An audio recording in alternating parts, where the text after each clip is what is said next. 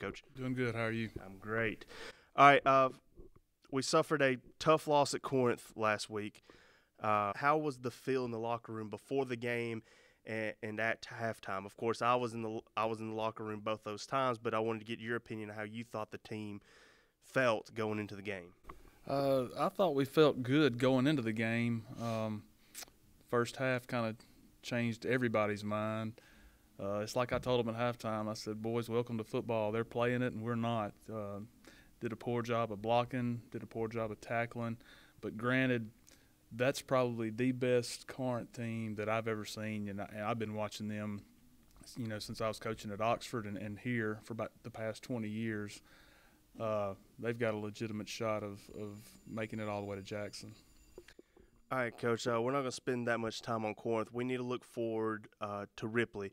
Ripley, from what I've been told from talking to players and talking to other coaches and everything, it seems like Ripley is the team that we know we can play our best game. If we play our best game against them, we stand a chance to go in the playoffs because we only have to get one win, and Ripley seems to be the team that we need to beat. Can you elaborate on what you've seen on Ripley so far? Yeah, they've got one really good player. He plays running back and he plays linebacker. So, him being on the field all the time will play into our favor. They are similar to us offensively and defensively. So, it's stuff that we've seen on the practice field in the past all year. So, hopefully we'll be prepared. When you're able to identify one or two players that are really good on a football team, how do you prepare yourselves to face those type of players? It just kind of depends on how they play. The kid that I'm talking about, a lot of times you just want to go right at him and not try to avoid them. But in this case, offensively, we're going to try to do some misdirection type stuff to open up some holes and get some yards. Okay. So we kind of talked about that. What's the game plan this week? How have you been preparing your players? It's a short week for us at school because we're only here for 4 days, but I'm sure football's got to be there for all 5. So how does a short week like this affect the team and your game plan? It really doesn't. We're going to do the same thing that we do all week. Friday with them not having class, we're just going to have them come in about the normal time, 1:30, meet at the field house, and try to keep it as normal a routine as possible. Okay. Anything else? We have any players that look like they've stepped to the challenge this week in practice or looking like there's actually a fire under our football team this week? Yeah, we all hands on deck this go round. Coach Glover and I were talking yesterday. We've had 7 people have season-ending injuries this year, so that's been tough. We've had 7 others that have quit or been dismissed. That's a total of 14 kids, and when you only have 45, that drops it to 31 real quick, and so we're struggling with numbers right now. So we told everybody yesterday, be ready to get in there. We'll try to keep fresh legs in the game, and hopefully that'll play into our benefit. All right. Thank you, Coach. Up next, we have head basketball coach Craig Daly to talk about the boys' season this year. Now with me, I have band director Bradley Strom to talk about the band's performance this past weekend at Northeast and the Tupelo Regional Competition coming up this weekend. How you doing, Coach? We're doing very well. The band is feeling very well this week. This past weekend at Northeast, we received all superior ratings in every caption and in band. We had a great resiliency with the band this week. They really pulled together, and especially the guard. Can't be more proud of this group this past week. One of the hardest competitions you'll usually go to in the area, and we really came out with some very good scores. You talked to me after we got off air last week about how the Northeast competition has a lot of old band directors, former band directors, people who know what the regional competitions are going to be grading on. So getting all superior from those kinds of judges showcases that the band has improved from their first competition to this competition, which is always great. Now you have the regional competition. Can you kind of explain the regional competition for us and how that sets you up for the state competition? Yeah, of course. At the Northeast competition, we like going there because they have so many band judges, and they give us so many different types of comments. They have band judges from all over the southeastern area, Nashville, Birmingham. There was a few from South Mississippi as well. A lot of them were retired band directors that have 30-plus years of experience, and it's really good to hear all their comments and what things could actually make our band better. And it was just a relief to get up there and all of them really enjoying what our show was is this season, and really fixing the things that we did that maybe wasn't really up to par at Russellville. And so when we got to Northeast, we had a lot of really good judges' tapes. They had us even more feedback to fix things, and that's what we're continuing to do this week.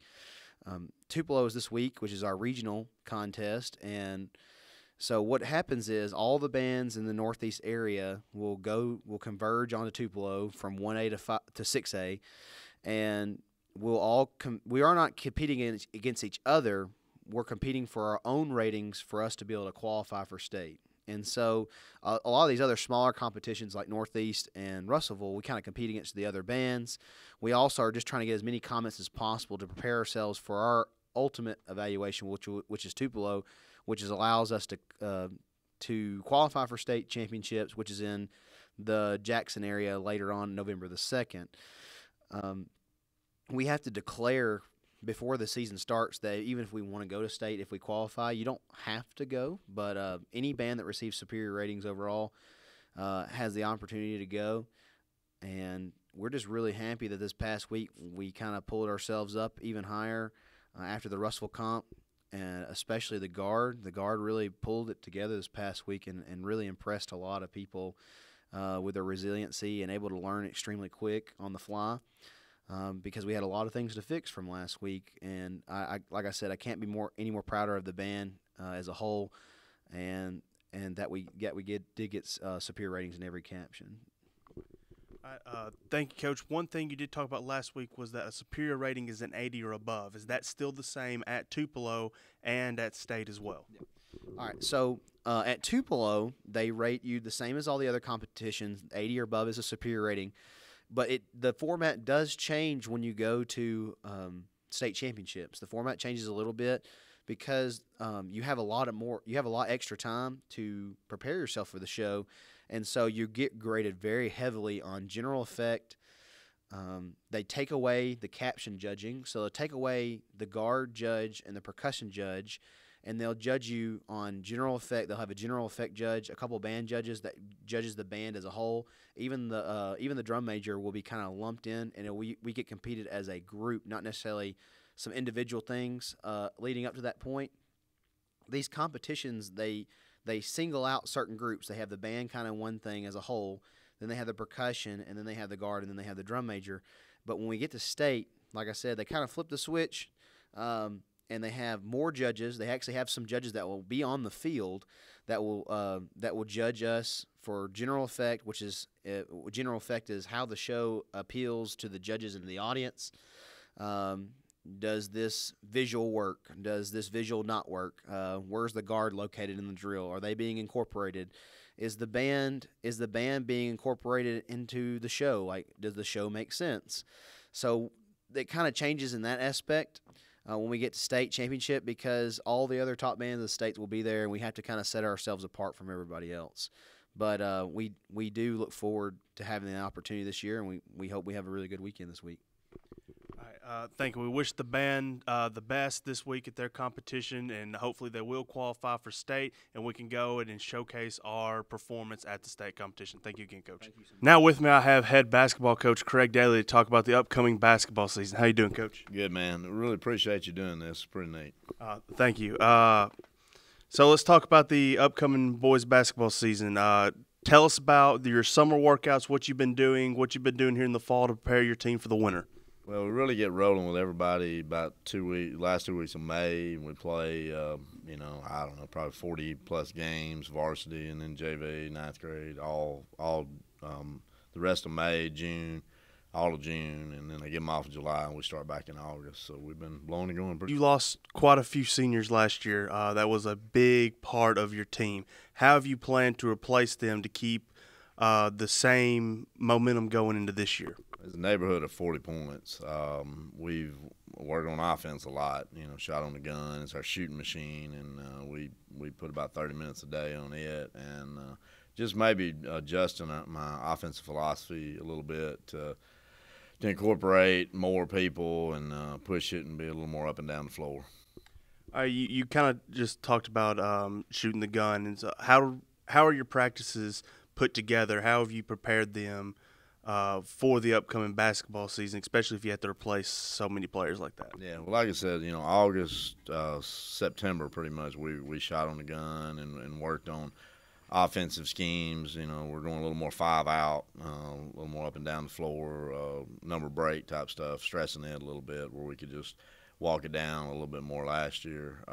But now we're beginning to have to get into defense because we really can't guard a chair right now.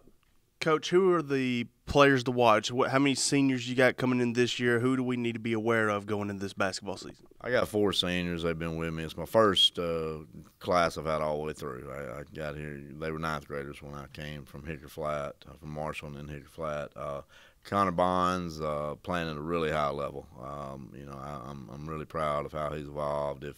I know he would have loved, just like me, to have been here last year, but we would have definitely went to Jackson if he'd been at the level he is now last year. And Moss, Tanner Moss is a warrior. Austin Booker's shooting it well, and Ethan Young is really scrapping, and he gives us a ton of leadership. And the rest of my kids, it's pretty open. We every Friday we scrimmage, and I value the scrimmage. Let's give a score, do the stats, and give a score for each kid. And top 5 values start the next week, and it's very competitive. All right, Coach. Thank you for sitting down with us and giving us a highlight into the basketball season. Next week, we'll bring you Coach Brian Middleton, the head girls basketball coach, to talk about their upcoming season. See you next week.